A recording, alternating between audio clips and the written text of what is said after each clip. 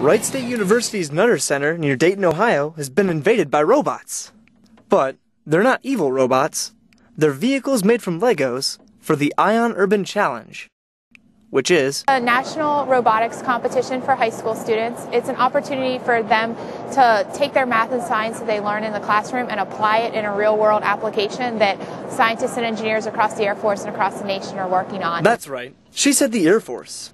In fact, the Air Force Research Laboratory at Wright-Patterson Air Force Base is a primary sponsor for this event, with the intent to inspire future engineers. And because of AFRL, everything you see here is free to the students. There's no entry fees. They're given the software and the hardware to keep in the classroom. And they use it all to build a robot. But what exactly does it have to do? What the kids have to do is they have to be able to tell the robot when to stop at stop signs, when to, oh, this is my parking spot, I need to park here, and which parking spot to park in. The crazy part is, they do it all without a controller. It's autonomous. There's no remote control. The best part is whenever you actually get the program and it works. And it worked well. It worked so well, in fact, that they can't wait to come back next year.